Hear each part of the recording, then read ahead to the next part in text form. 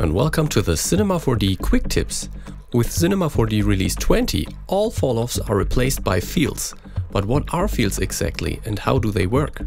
Fields basically are separate objects that define a weight in 3D space. Weights are basically values between 0 and 1, or 0% and 100%, and they can be used to mask an effect, for example like here in the plane effector.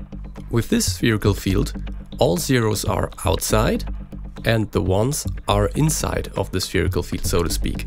And then there's a fall-off between 1 and 0 here in the middle area, which can be adjusted in the field settings, like here in the remapping. You can adjust the inner offset, and once you bring it to 100%, you see that they are just zeros and ones and there's no blending in between. Let's undo this. So the cool thing about fields is that they are separate objects, as I mentioned before. So you can move them independently from the object they are affecting, but also the other way around. So you can place the field somewhere in 3D space and move the object, which is the cloner here in this case, and you see that all of the values adjust and the ones are always inside of the spherical field and the zeros are outside.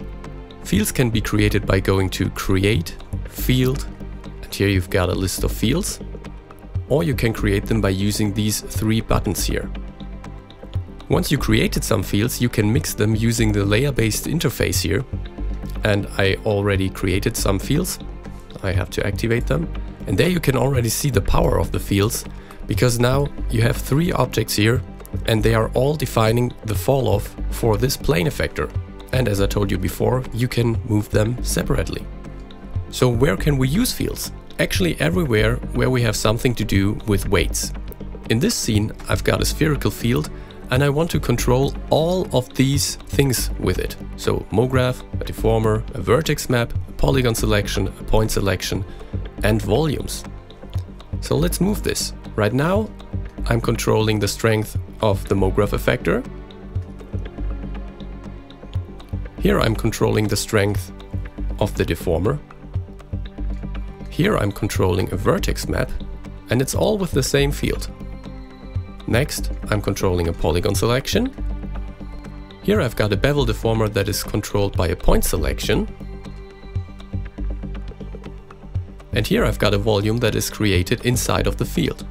So you see there is a lot of power in the fields because they are like a unified weighting system all over Cinema 4D.